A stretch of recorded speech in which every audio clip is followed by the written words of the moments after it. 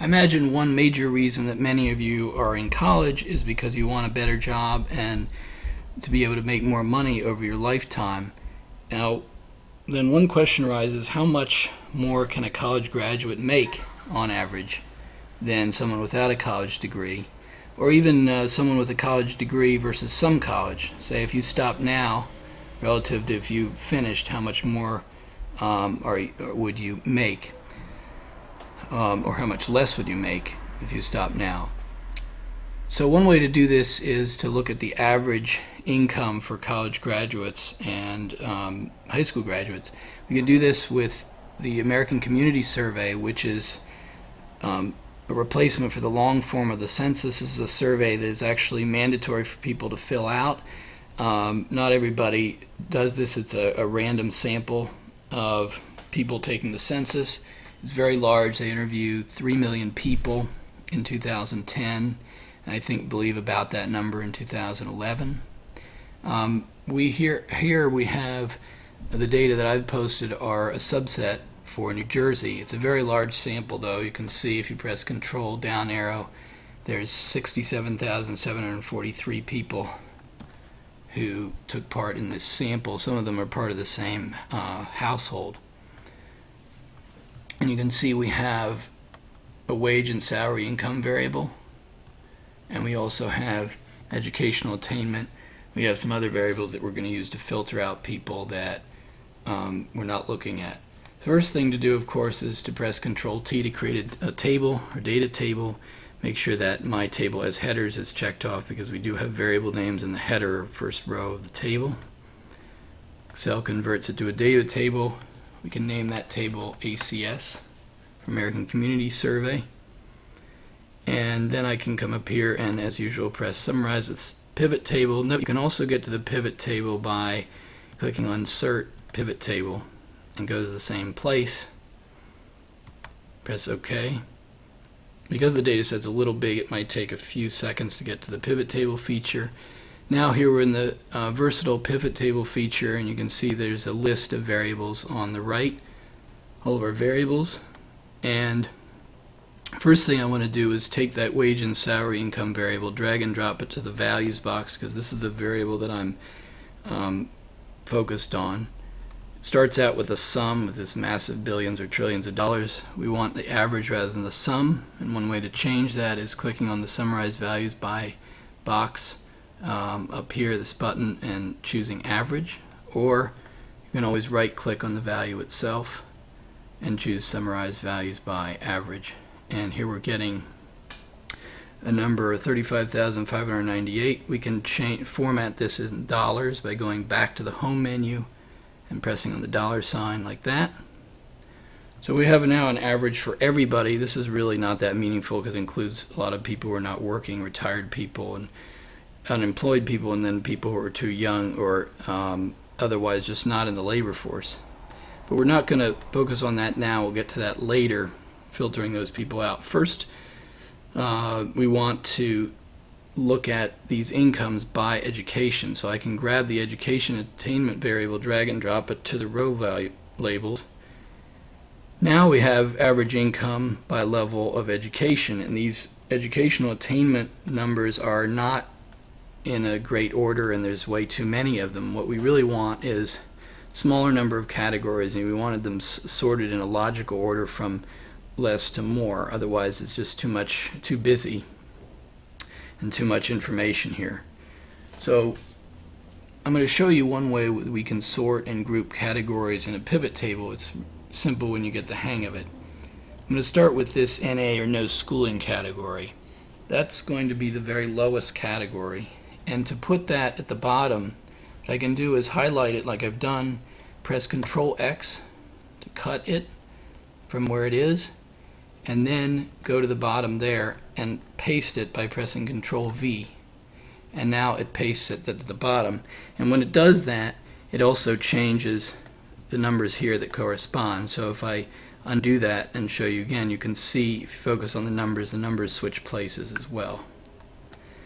Nursery school to 4th grade is the next logical step up, and the next step after that would be grade 5, 6, 7, or 8. So I'm going to highlight that, press Control X, and then Control V to place it where it belongs in logical order. Grade 9 is in the right place. I want to cut and paste grade 10 and do the same thing with grade 11. And moving up 1 year of college, be after grade 12, 2 years of college, and 4 years of college, like that. So now these categories are finally sorted in the right way. It's interesting to see that as someone who had a grade 9 education seemed to be making a little bit more than someone with grade 10. We don't want to make too much of this because remember, this is a random survey, so, or I'm sorry, this is a random sample. It's a sample, not the population. If we looked in the entire population, these things might be different. There might not be that many people, for example, in this category. So if we redid the sample, if they did read the sample, they might get a different result. But putting that aside, the other thing what we want to do is to group these into a smaller number of more understandable categories that seem to fit together. And this is pretty simple to do. So for example, if I want to code up everybody who has less than high school education, I can highlight those categories, which would be no schooling up through grade 8, right click, and then select group, and now it's going to group those together. So this group 1 includes these 3 groupings. Okay, I'm going to call that less than high school, and now I want to have some high school. The next grouping is going to be some high school without the actual degree. So I can highlight these grades 9 through 11, right click, group. This becomes group 2, and I'm going to rename it some high school, like that. Grade 12 I want to stand on its own because there's a lot of people who graduate high school and don't go on further. So I'll call that high school degree. 1 year and 2 years of college I would call some college. So I'm going to highlight 1 year and 2 year of college, right click and group, and I'll call that some college. 4 years of college, in this case, is a college degree. Some people finish their college degree after more or fewer years, but in this, the way the census captures this information, they just code it into 4 years for a college degree. And 5 or more years is someone with a graduate degree, like that. So now here I've coded these up into a smaller number of more logical set of categories. And as I've done this, you should notice that in the field list, and we can see this more clearly if I make it larger, Excel has created a second variable that it's calling Educational Attainment General Version 2 based on the original Educational Attainment. This new variable, which is only going to appear in the pivot table, not in your actual data, is this new variable is this one with these new groupings that we've created.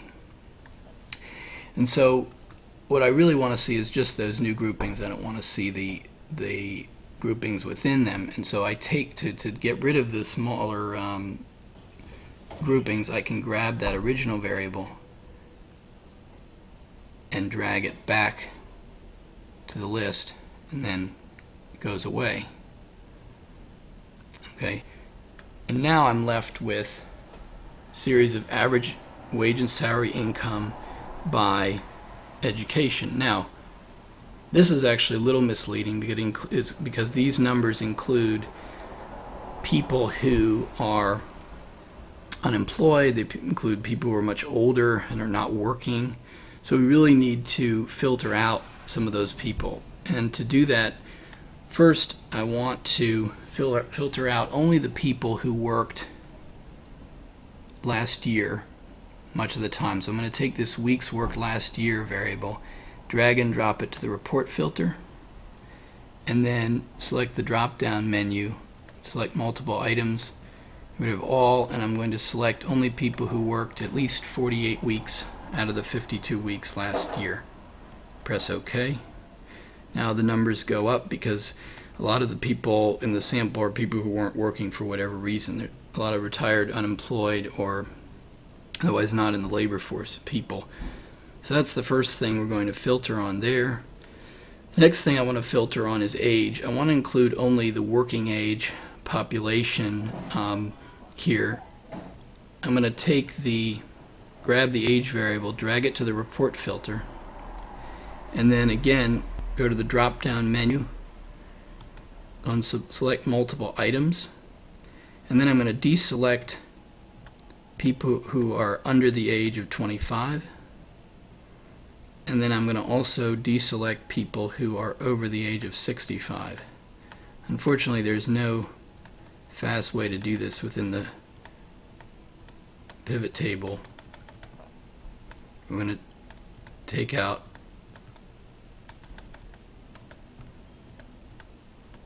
by deselecting people who are over the age of 65. And now the numbers may go up slightly like they've done here. And now we can see that the average income for someone with a graduate degree and this is a 2010 survey, so it's focusing on probably the year 2009, for people who worked that year and were between the ages of 25 and 65, their average income was $111,567. And people with a college degree, who had, that was their highest level of education, their average income was $81,369.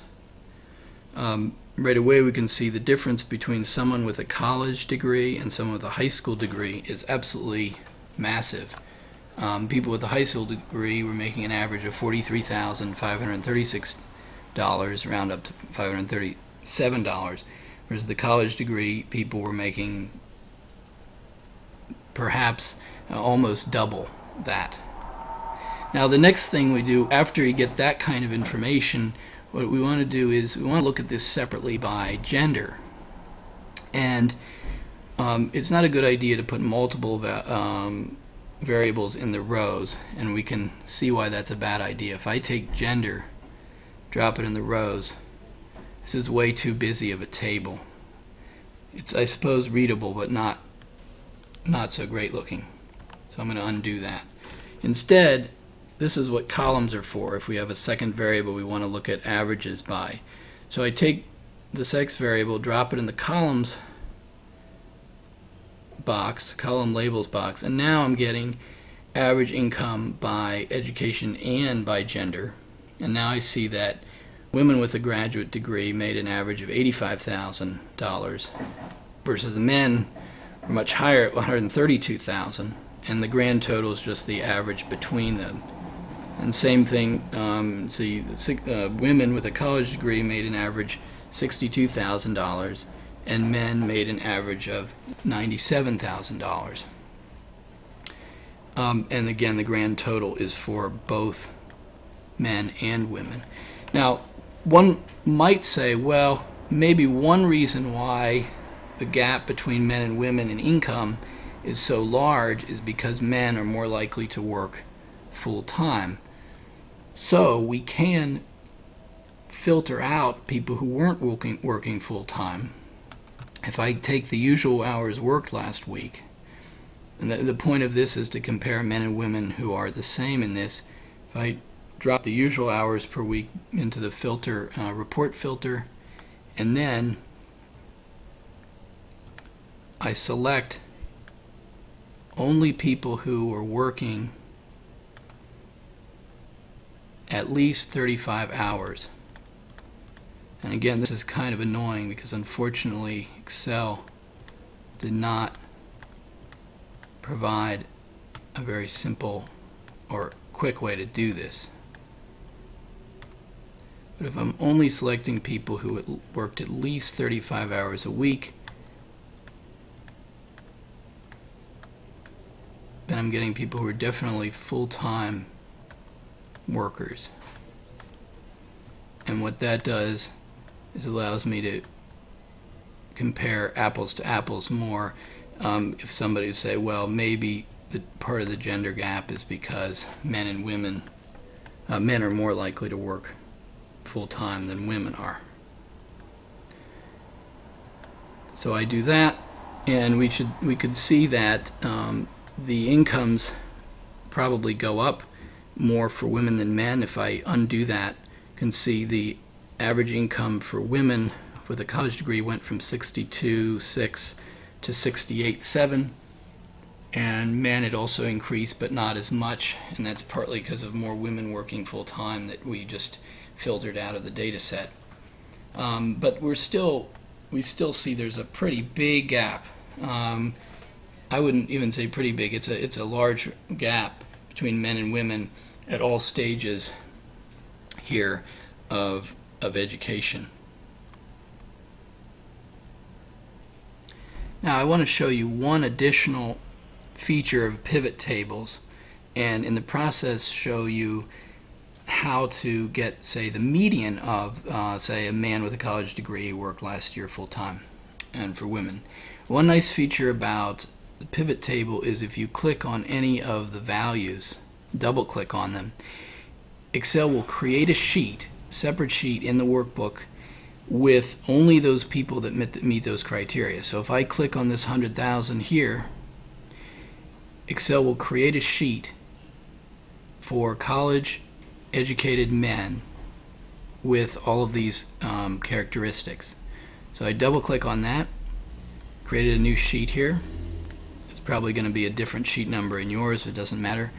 It already created a table there, and here are the 4,354 men who met those criteria, and that's the average of their income is being calculated on these numbers here. Now let's say, for example, we could say that we want to look at the median of the income there as in addition to just the average. So we have the average is $100,155, but say we wanted to look at the median. Remember, income is usually skewed to the right. What that means is that there are a small number of people making a lot of money, and those really rich people skew the income distribution, and they push the mean above the median. So to get the median of this variable, this is, remember, just for the wage and salary income of men with a college degree. I can use a formula right here as equals, and actually I should check what this table is called. Table tools, this is called table 4. Okay, so I'm going to refer to it that way. Say equals median, and then I'm going to refer to table 4. Excel helps me out by listing it there, and then in brackets I'm going to select the variable that I want, which is wage and salary income. Double click that, close bracket, and then close parenthesis, and now I'm getting the median for just income among men with a college degree, which turns out to be actually quite a bit lower than this 100,000. And that makes sense because, as I said, the mean is very often with income is pushed way above the median by those rich people at the top. Now let's do the same thing for women with a college degree. If I double click on the 68,776, I'm going to get all of the women who could be categorized as, ages 25 to 65, working at least 47 weeks last year and at least 35 hours a week, who had a college degree. Double click on that. So these are the college educated women. There's 3,350 of them in this data set, and I'm going to do the same thing here. The name of this table, if you click on table tools, it's called table 5, and I'm going to get the median for table 5 and wage and salary income within table 5, close bracket, close parenthesis, and now there's the median there. So the median income for women is 60,000 of college educated women working full time 2009 was $60,000, which is $20,000 less than the median for men.